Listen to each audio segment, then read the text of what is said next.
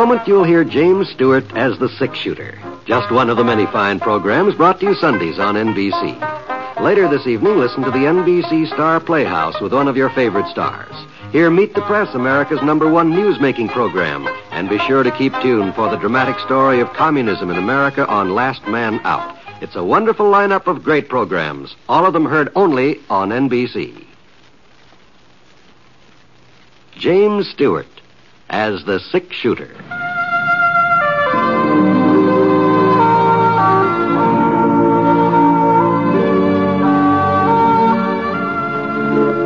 The man in the saddle is angular and long-legged. His skin is sun-dyed brown. The gun in his holster is gray steel and rainbow mother-of-pearl. Its handle unmarked. People call them both the six-shooter.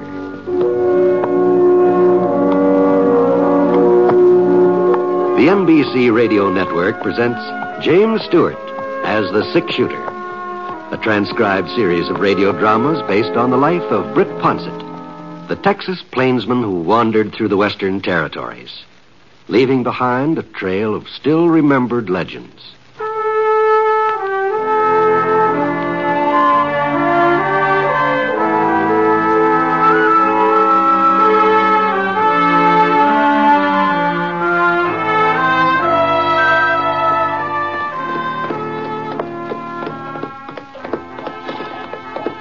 I sure don't know where the town ever got that name, Quiet City.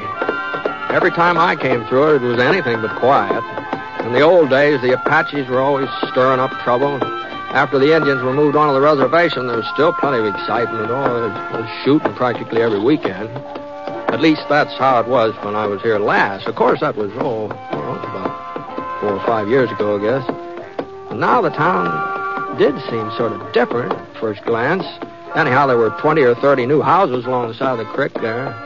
The main street was a good 4 blocks longer than when I remembered it. Quiet City sure was growing up. There couldn't be any doubt about that. I figured the population must have reached the 1,000 mark, maybe even higher. And all that growing made the place seem, well, kind of settled and businesslike. To tell you the truth, Quiet City was almost quiet. Anyhow, I headed Scar over to the hitching rail in front of the sheriff's office and pulled up. Whoa, boy. Whoa, Scar. Whoa.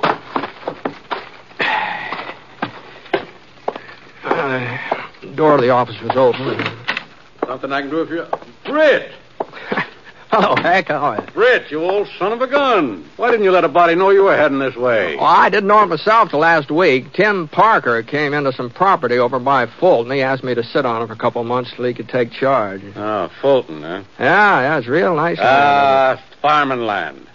Well, Tim wasn't certain. That's all there is over that way now. There ain't no more ranches, Britt, just farm. Yeah. Well, I guess this part of the country's changing. Yeah, some, I reckon. I sure wouldn't have recognized Quiet City, Hank. It's not a small town anymore, is it? No, we've done our share of growing. There ain't no doubt about that. Well, more than your share, I'd say. But the people are the same, Britt. Oh, maybe they buy more ready-made clothes than they used to and send most of their kids to school, but that's just a skin change. Underneath, they ain't no different. Yeah, still giving you trouble, huh? Well, I've got them under a tight rein most of the time, but if I was to turn them loose, well, we'd be right back to where we was 20 years ago. Oh, I don't know about that. Well, I do. Well, what I mean is, Britt, you can't expect human nature to start improving overnight, you know. Oh, that's true enough, yeah. But some folks don't see it my way. They think that just because we've got churches and a schoolhouse and a railroad depot, we're like them towns back east, peaceful and half asleep, where all you need a sheriff for is to lock up the Saturday night drunks. Why, back there, they don't even call them sheriffs. They call them peace officers. Well, I ain't no peace officer. I'm a sheriff. And this is still the West. Sure. I just dropped my guard once. That's all I'd need to do. They'd be killing each other right out there in the main street. Yeah, well, I guess you'd be the best judge of that. How's Buzz? How's he? Oh, about the same. Full grown, I'll bet. How old is he now? 20 last birthday. No. Yeah, he's a big fellow, too. 6'3". Oh, well, taller than you are, huh? An inch or so. You made him a deputy yet? What are you talking about? Well, you always said that when the time came, you were going to fix it so Buzz could just slide right into your boots. Don't you remember that? Yeah, I remember. But sometimes things don't work out the way a man plans. Oh? No, Buzz has got ideas of his own. Crazy fool ideas. I offered him a job working with me, but he wouldn't have none of it. He's aiming to leave Quiet City. Oh, is that so? And you know why, Britt? So's he can go to school. Uh-huh, I say. It ain't as if I didn't see to it that he got his learning. I promised his ma before she died. Promised her I'd see that he was brung up right. And I kept my word, too. I sent him the very first day Jane Weatherby started teaching. And I didn't take him out when he'd learned to just read and write and figure. No, I let him keep on till he got his diploma. I guess that's where I was wrong. I should have took him out before he got too smart for his own good. Oh, now, heck, now. The more education a man gets, the better he's off. I ain't so sure of that. Life ain't in books. How much schooling did you have? Well, a little more wouldn't have done me any harm. You've made out all right, and so have I. So would Buzz if he'd come to his senses and stay here where he belongs. When's he leaving? No, he was getting his things together when I left the house this morning. Maybe he's going by now for all I know. Oh, no, he wouldn't do that, not without saying goodbye to you. Britt. Yeah? I was just thinking. If Buzz still is here, if he hasn't left yet, maybe you could talk. Oh, now, hold on. Now, he won't listen to me, Britt. No, but if you was to... Oh. Hello, Pa. What do you want, Buzz? Well, I'd like to speak to you if you're not too busy, that is. For a minute, Heck didn't answer. He just stared at the leather satchel in his son's hand. Buzz was a big fellow, all right. Husky, plenty of muscles. But somehow his face didn't match his body, especially his eyes. They were kind of tired looking. And he kept blinking as though he wasn't used to the daylight. And there were wrinkles in his forehead, too. Not the kind you get from riding against the sun. Just little creases that made him look older than he really was. Well, Buzz, with all your fancy education, ain't you got manners enough to speak to Britt Ponset? Oh, I'm sorry I didn't recognize you. It's been quite a spell. Well, I can't say I blame you, Buzz. I wouldn't have known you in a month of Sundays. Well, if you'll excuse me, No, there's no reason for you to go, Britt. I just wanted to tell Pa goodbye. I'm taking the 4 o'clock train east, Pa. I see. Well, I'll be back someday. That's mighty considerate of you. Well, so long. Just you hold up a minute, young fella. You won't pay no attention to me, I know that. Well, Britt here ain't got no axe to grind. If he says you're loco, if he says you're going off on a wild goose chase, maybe then you'll... Now, Heck, this isn't any of my concern. And even if it was... You ain't heard it all, Britt. You don't know what he aims to do with his extra schooling. A lawyer. That's what he wants to be. Oh? That's what I'm going to be, Pa. Tell him the rest of it, Buzz. Tell him how you're going to come back here and practice law. Ain't that rich, Britt? Quiet City's going to have a full-fledged lawyer. Look, Pa, do we have to go all over that again? Why, you'll be the laughingstock. This town ain't got no use for a lawyer. Never will have. A sheriff. That's what the town will need, a new sheriff. I ain't getting any younger, Britt. First thing you know, I'll be 60. A 60-year-old sheriff won't be able to hold folks in check. Not for long. Yeah, sure, they'll need a new sheriff, and I'm sorry that I'm just not the man for the job. You could be that man if you wanted to. Yes, but I don't want to, Pa. I want to be a lawyer, and I'll be more used to the town that way. Oh, look, you've got to understand, these are different times. What's so different about them? Everything. You think we're still living on the frontier. You think that star on your vest and that 6-gun in your holster is still the only law around here. Well, you're wrong, Pa. You're dead wrong. This isn't the frontier anymore. You're not the law. You're just supposed to carry it out. Ain't that what I've been doing all these years? Pa, look, I'm not saying that your way isn't what the town needed once, but your job is done. You can't expect me to take up where you left off. I'm not you, Pa. This isn't the same town it was. These people aren't the same ones who settled here 20 years ago. Britt, you see what I mean, Britt? Well, maybe he's right, Heck. You think everything's changed, too? Well, some things, anyway. What about folks themselves, deep down inside? They're still the same. Some of them are decent and law-abiding, and others as mean as the devil and always will be. You just won't believe the town's civilized now, will you? You'll see how civilized it is when the chips are down. You'll see, Mr. Lawyer. Well, looks like we just don't agree, Pa, and we never will, so... It's nice seeing you again, Britt. Yeah, good seeing you, Bud. So long, Pa. Good luck. Hey, Buzz, is your old man there? Yeah, he's here, Doc. Well, tell him to get out to Jace Norton's place. There's been a shooting. Pipe Clamper done it. Folks say that Jace is hurt bad. Now tell your pa to get right out there. Okay, Doc, I tell him. There you are. That's how much Quiet City has changed, Buzz. Folks still shooting each other, still taking the law in their own hands. Sure are civilized, ain't they? I'll go with you, Pa. What for? So as you can advise Pipe Clamper of his lawful rights when I arrest him? Get out of my way, Buzz. I've got work to do. Ain't been a shooting, Britt, for over 2 years, huh? Well, I reckon there's been one today. Yep. Looks like Pa was right. All my talk about this town growing up, it's just what it was, talk. Maybe so. Well, I better get over to Jace Norton's and see if Pa needs help. He's not as young as he used to be if he tries to take Pipe Clamper alone. Well, do you think he'd let you help him even if he needed it? No, I guess he wouldn't. But somebody... Britt? No, he wouldn't appreciate me interfering in his business either. Well, now, if you just happen to be riding out east of town, sort of stopped off. East, huh? Yeah. The Norton Ranch is right next to old Miss Bradley's place. Oh, is that so? Mm-hmm. That's so, oh. Well, that's quite a coincidence. Oh? Yes, as a matter of fact, I was figuring on dropping in on Mattie Bradley before I left town. Maybe have supper with her if she invited me. It's getting on toward supper now. Oh, you don't say. Time sure does fly, doesn't it? I had no idea that late.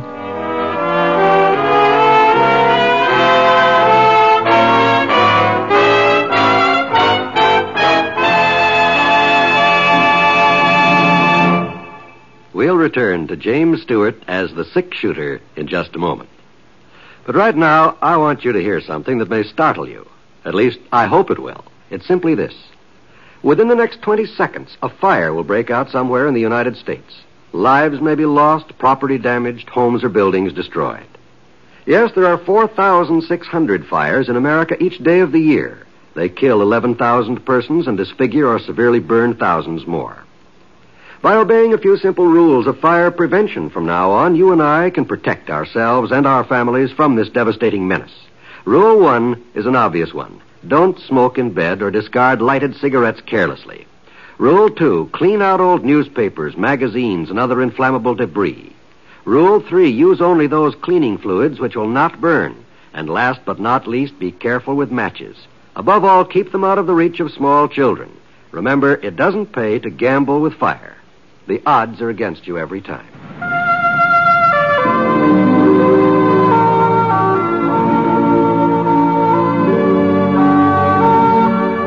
Now, Act 2 of The 6-Shooter, starring James Stewart as Britt Ponset.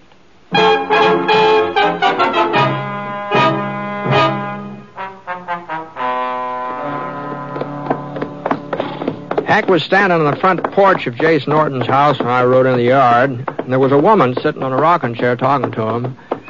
Her face was dead white, just like all the blood had been drained out of her cheeks. For a minute or so, Hack just stood there nodding, and then he shifted his weight and noticed me out of the corner of one eye. Come on up, Britt. Easy, boy, easy. I was just on my way over to Miss Bradley's. I thought... This is Britt Ponset, Mrs. Norton. Ponset. I'm pleased to meet you, ma'am. I sure hope your husband is... Jace is dead. Oh, I'm sorry, ma'am. Pipe Clamper murdered him. I seen him do it. I seen it all through the kitchen window. I'm sorry. How did it start, Mabel? They's arguing about some cows that had strayed onto our land. Pipe said Jace was trying to steal them, that he'd fixed our fences so they'd come through. But it wasn't true, Sheriff. It wasn't true. Sure. Jace was aiming to take the cows back. He told me at breakfast this morning I've got to run some of Pipe's cattle back to him. That's what Jace said at breakfast this morning. Hadn't had time to do it yet. Been busy with chores and things. Mare was foaling. Jace hadn't had time, but he was going to take 'em back. He told me so. No. Don't get yourself all upset, Mabel. I heard 'em quarreling out and back, Pipe and Jace. I didn't think nothing of it. Pipe's always quarreling with everybody. You know that. Yeah, I know. And the next thing I knew, I heard a shot. I thought Pipe was just trying to scare Jace. Until I saw Jace fall down. Pipe right off toward his own place? No. Toward the canyon. Over that way. I remember asking myself, why is Pipe heading toward the canyon? His ranch is the other way. It just hadn't dawned on me yet. What he'd done, that he was running away. Yes. Well, it's turning chilly. You better go inside now, Mabel. Yeah? Doc Anderson is sending somebody out to fix supper and stay with you tonight. You'll find Pipe, Sheriff. You'll find him. Bring him back. Sure, I'll find him. You want me to help you up? No, I can manage. Here we are. That's there.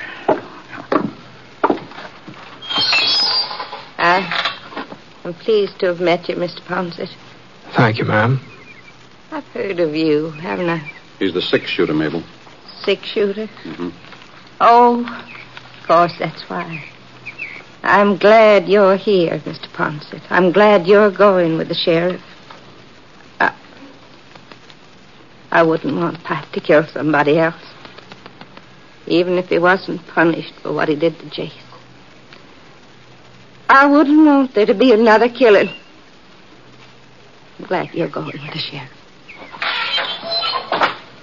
Well, looks like I've got me a deputy after all. Well, Buzz was willing to come. Heck, he wanted to. I'd rather have you, Britt. Let's go.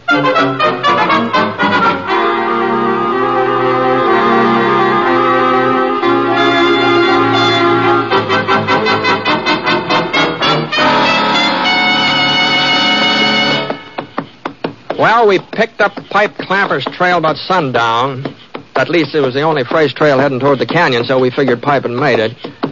The next couple of hours was pretty dark, so we had to move slow, keeping our eyes glued to the ground. Then along about 8 o'clock, the moon came out, and we could make better time. We were in the canyon now. The way the hoof marks were spaced, we could tell that Pipe's horse was getting tired, and Pipe had to be forced to ride a little easier. Looks like we might be gaining on him, Britt. Yeah. Any place around here he could hole up? An old trading post about a mile ahead.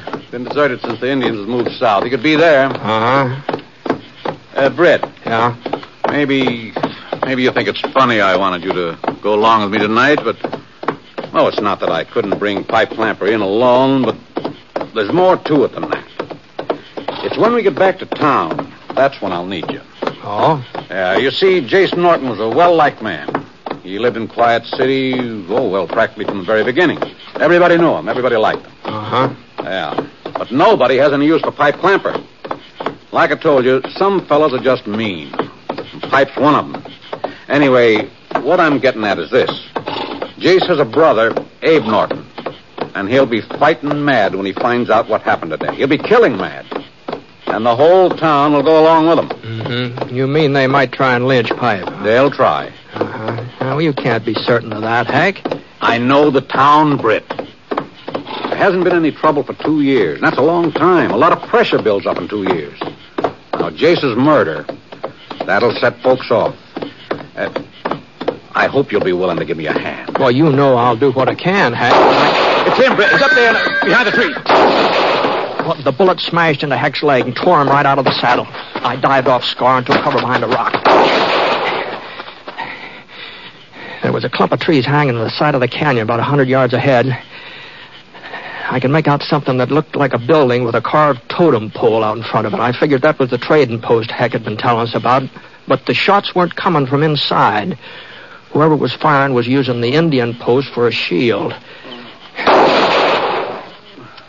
You all right, Heck? It's just my leg, Britt. Afraid I can't move it, though. I'll get over to you. No. You stay where you are. I'm out of his range. There's a tree between me and him. But it looks like you'll have to take him, Britt. I said I wouldn't need you till we got back to town, but it looks like... It sounded like Heck had passed out. I raised my head up to the edge of the boulder. When I couldn't see Heck, there was a great big fir tree right in front of him. Well, that meant Pipe Clamper couldn't see him either. He sure could see me, though. That moonlight was just pouring down on that rock where I was hiding, and if I so much as moved, I was right in plain sight.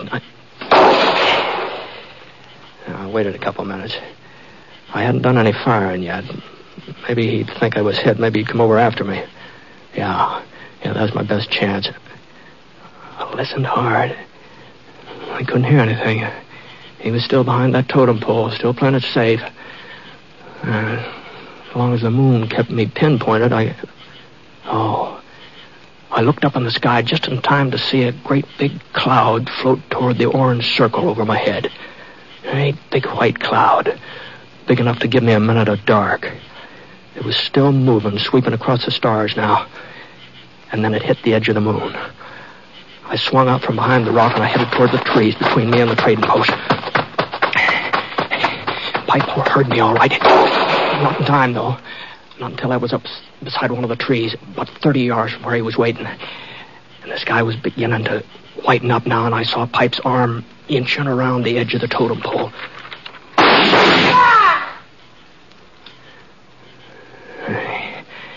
I knew a slug in his arm wasn't going to be enough. I pushed up on my haunches and I ran forward. He raised his gun, ready to get off another shot. I twisted to one side and let fire. His shot was close, but he missed me. Well, I hadn't done much better. I crawled along, keeping myself as flat as I could, moving real slow. Not more than a foot every 2 or 3 minutes, and straining my ears, trying to hear him breathe. He was only about 10 feet away now. And there weren't any more trees between us, just open space. I pressed my belly down into the dirt. My gun just poking up just an inch or so. Just enough so that... And then I saw his gun. A little beam of moonlight bounced off the barrel. And I saw the shadow of his head easing across the ground beside that totem pole. Drop it, Pipe. What? Now get in your feet. He stood up. And his face came into the moonlight, and he took a step forward. And then his left hand jerked out toward me. My bullet hit his shoulder and spun him around, and he crashed into the totem pole. And for a second, I thought it was going to topple over with him, but it held firm.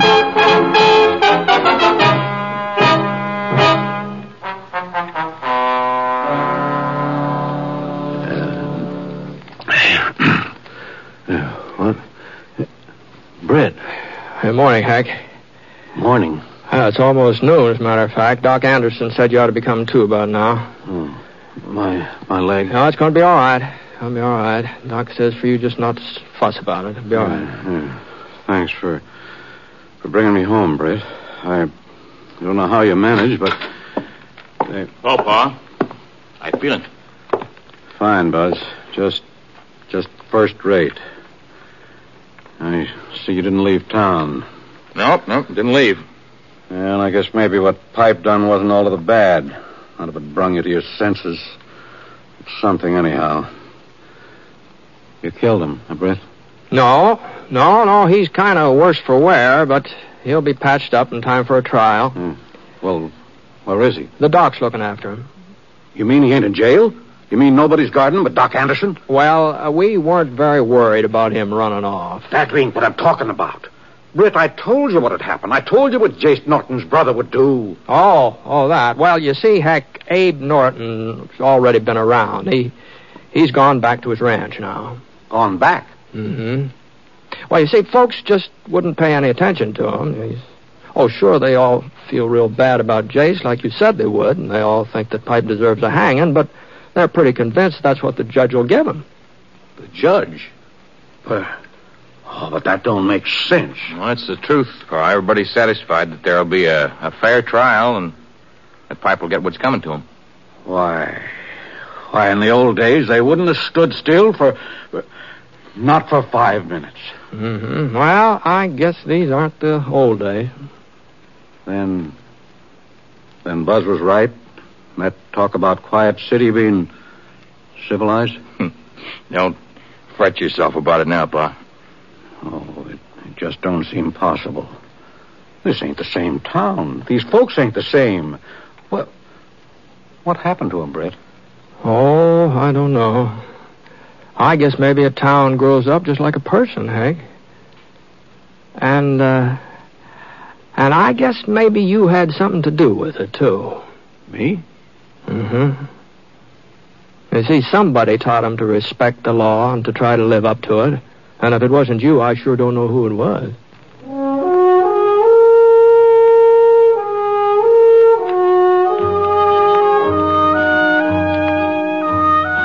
Well, Buzz stayed around Quiet City until Heck was on his feet again. And then Heck himself sent the boy east to college. That was, 3-4 years ago, I guess. The last time I was through that way, Buzz had come home.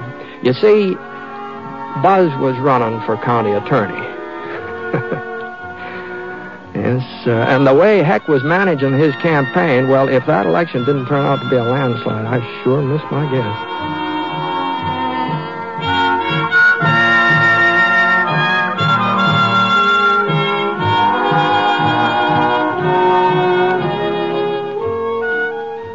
Until recent years, misconceptions prompted many to feel that a diagnosis of heart disease was a death sentence. But today, thanks to medical science and the educational work of your Heart Association, we are learning that most people with heart disease can work and lead happy lives.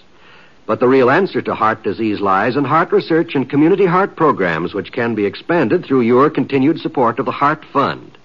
This is not only Valentine's Day, but it's Heart Sunday. So make it a point to give to your local Heart Association now. And remember, when you help your Heart Fund, you help your heart.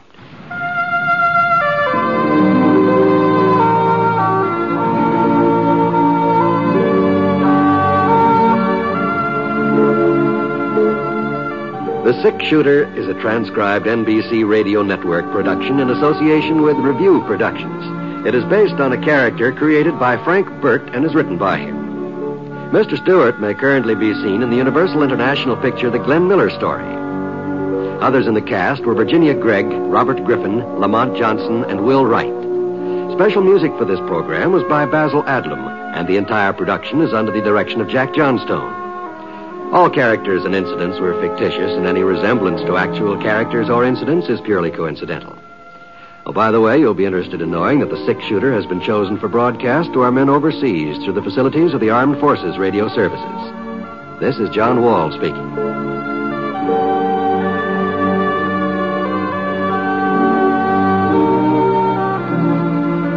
Listen to Jan Murray in Sunday at Home on the NBC Radio Network.